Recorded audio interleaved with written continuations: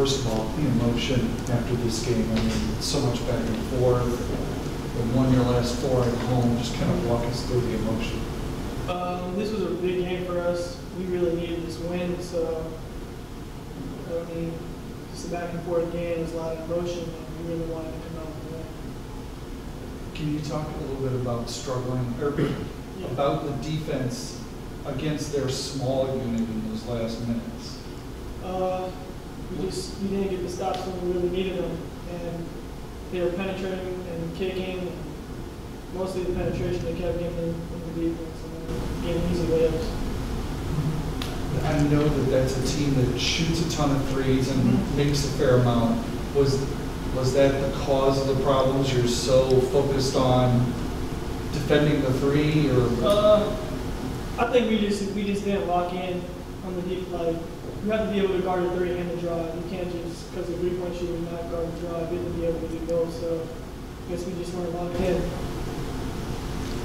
You guys have had so many wins where you feel like, hey, when we need a shot, we're going to make it. Today you didn't get it. Can you talk a little bit about the emotion involved with that?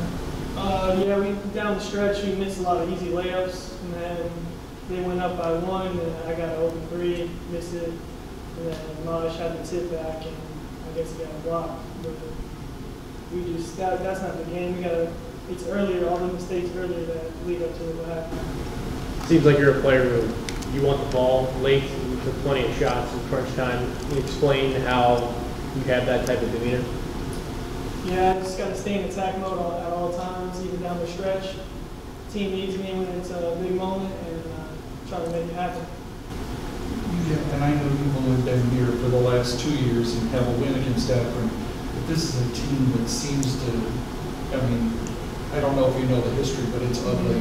Yeah. Is it, what factor does that play in what's going on? I don't think the past matters to me, honestly. We just have to beat them, honestly. I don't think anything in the past had anything to do with that.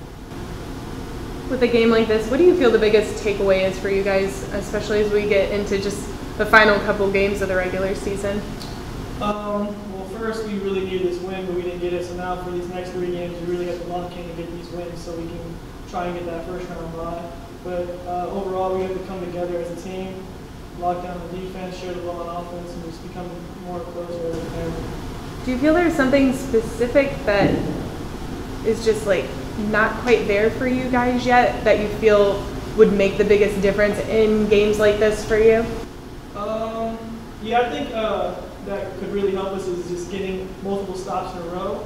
And then when we get on the offensive floor, completing those so we can go up bigger and bigger. We really haven't developed a big lead in any of these games yet.